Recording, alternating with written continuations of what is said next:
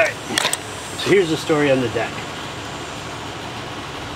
When I put it together, these are all resawn, and you know, it wasn't covered, so I wanted water to be able to escape, so one puddle, whatever. So I made these things. There's a better profile on it. You see it's got an angle on it, and this was like a spacer or whatever, but what?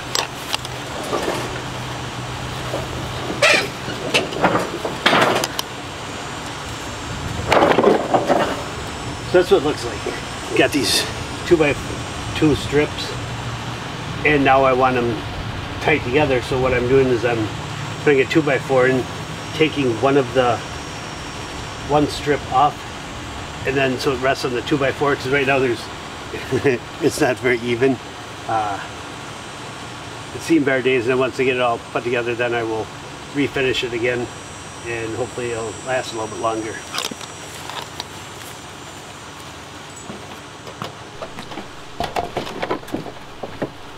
So what I failed to explain on that little description I just gave is what's underneath there with the metal contraption, which was once a pallet.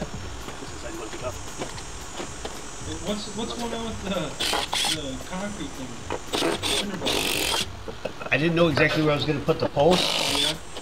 So instead of continually moving it, I'm like, well, I'll just get these temporary cinder blocks, and then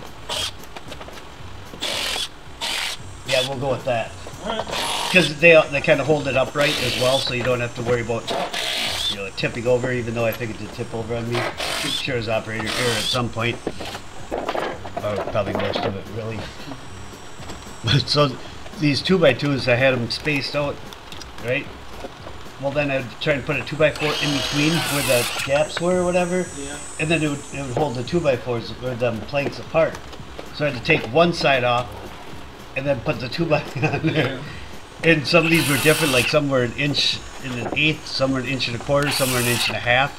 It's just when I resaw them, that's just the way they ended up. And then I got to do this stupid little cut here because where the ends are solid, yep. You know, it got a notch around for that.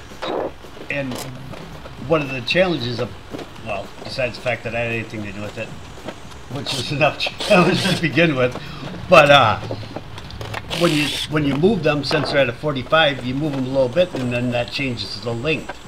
And being that I wanted to have the solid 2 3/4 inch piece on the end, you know, I couldn't just cut off the end, so I'd have to cut off the other end. And so why didn't you run the metal all the way over the orange piece?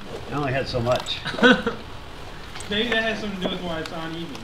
Oh, I would be willing to bet, because if you watch when I'm walking on it, you can see it moving.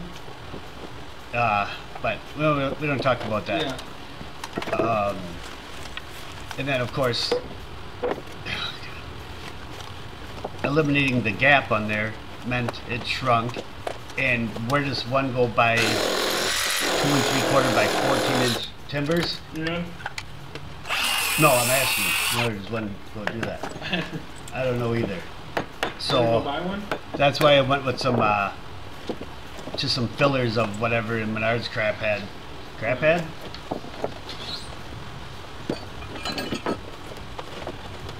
It should fit nicely in there. So I want to move it around, and then it won't fit nicely anymore. Yeah. What a great design, though. I mean, nice and quiet when you walk on it. Yeah, really fun. No cracks or creaks anymore. No, none at all. Oh, gotta take some more out of that. Should have just measured it. Should have. I didn't have that fancy tape that you have. Yeah. I know. But that's, of course, the same thing that's underneath the lean-to in the back. Them 2x4 frames. We just threw one of the orange things away today. Oh yeah, they went into the corner post. All right, so I don't know if you remember this, but those timbers came from Hudson Sprayers, which is just down the street. I do remember. Then, when they moved out of that building, which is now the Confluence, they moved out to the industrial park, and then they ended up closing. But I still went to their dumpster when they moved and found these pallets in there. So It's Did all you get them delivered from the? the timbers I did, yeah. Uh-huh. He dropped a dumpster in front of the house and helped me get him out of there. Yeah. That was awesome. That's a first and only. Yeah. And we're back to. What a lot of work, you know, they're not like. Let's see, is it right here where you step on it and yeah, see it move? Yeah. You ever Yeah. thought about just moving everything out of the way? That'd be too I suppose you're one of them that thinks, okay, I'm going to take a shelf down. I should take everything off the shelf first. Yeah. No, we don't do that. There's that middle link keep catching. You just have to take the wheels off this thing to make it easier. I did take the wheels off and put them under the table saw. And under here. Different wheels. Different wheels. Yeah. They're not interchangeable. No, they're red and orange. They're different. Don't compare them wheels. Yeah. No, those ones on the table saw are nice. And the ones that were on there, just that leg kept hitting. That's it. Yep, and then it'll be a matter of open the next one up. You know, I don't know if you remember, but before that corner, how it was never, you'd step on it and you'd fall through it. Yeah. Yeah. So, that was a challenge. Again, I had something to do with it, so why would I expect? Look at how curvy that board is. They're pretty strong though, huh? Yeah, Douglas fir, old growth. Old growth. Yeah, So grown a long time ago. yeah. You know why it matters? Why? Because there was already a canopy in the woods, whatever. So like there wasn't as much sun, water, so they grew slower, which meant that rings were tighter. Right. Where now if they do a clear cut and then they plant a bunch of trees or whatever, they all grow at the same time, so it's a relatively. How long does a tree like that take to grow? I have no idea. 100 years? Oh, probably more than probably. 100 years. But yeah, how tight some of that grain is. Oh, that looks alright. Look at that. Almost fits. A little rocky, yeah. They'll go away, I'm sure. Yeah, screw it down. No, didn't screw them down. Almost none of them are screwed down. Right now even? Yeah. Almost none of them, yeah. They're screwed to each other. Like in that corner where I'm working now, they're screwed together, but none of them are screwed down. Okay.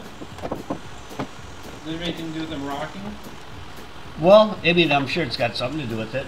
Yeah. Plus, you know, initially when I planed them, I had them have a slope on it, so they came to a peak, so it shed water. So it shed water? Shed water, yes. Now you don't need that. No, I don't need that. Which is why, like in the middle, you see more of the grain is lighter than in the edges, Yeah. because the edges are.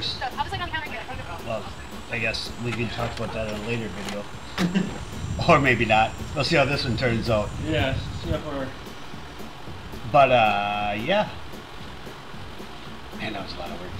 You can kind of see the cup Makes you there. tired watching it. It does.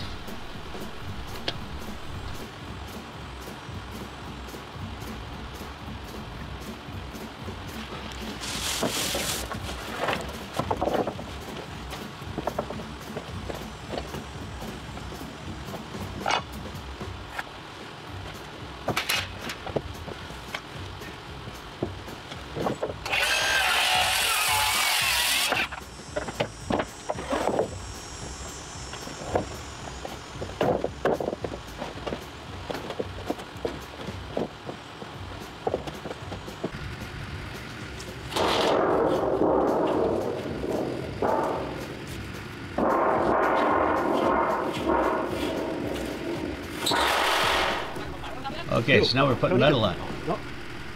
I say we, I mean me and me.